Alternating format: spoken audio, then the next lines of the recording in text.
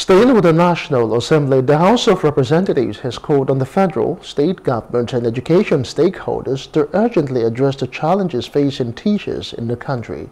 This follows a motion moved by Ibrahim Isiaka, who highlighted issues such as low salaries, lack of support, overwork, insufficient resources and mental health strain on teachers.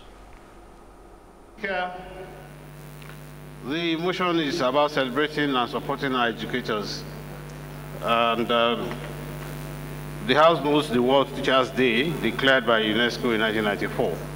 And just the last October 5th, we missed it. So October 5th annually to recognize the vital role of teachers in shaping society's key contributions in educating present and future generations, foster critical thinking and creativity, promote social justice and equity, impart on students on influence educational outcomes, mentor, guide, and personal development. The House also urged the Federal Road Safety Commission (FRSC) to adopt technology-assisted enforcement systems such as automatic vehicle location systems, automated traffic enforcement (ATE), and advanced data analytics to improve road safety. This motion was moved by Honorable Garba Mohammed, who emphasized the need to assess the effectiveness of these methods in reducing traffic violations. The House resolves to urge the Federal Road Safety Commission to embrace technology-assisted enforcement, which includes automatic vehicle local system, automated traffic enforcement system, advanced analytics and data platforms, and other potential options.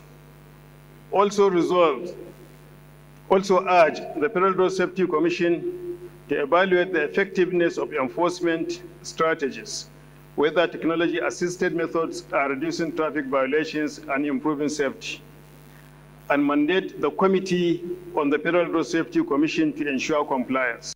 Also, the House called on the Federal Ministry of Water, Resources and Sanitation to reassess and reconstruct the Alao Dam to prevent future floods.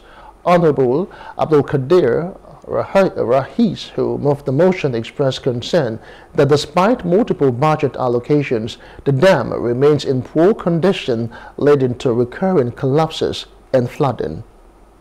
The House notes that the Alao Dam, with a maximum storage capacity of 112 million liters, located in Alao community of Borno State, was constructed in 1984 to provide water for irrigation and domestic use in Maiduguri. Ikenga. The House also notes that Alao Dam was constructed by the federal government not only to store for use, but to also help control flooding from the Ngada River.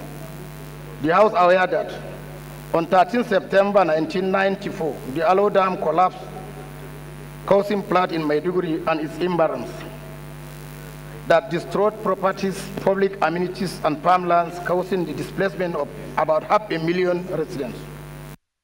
Hello, hope you enjoyed the news. Please do subscribe to our YouTube channel and don't forget to hit the notification button so you get notified about fresh news updates.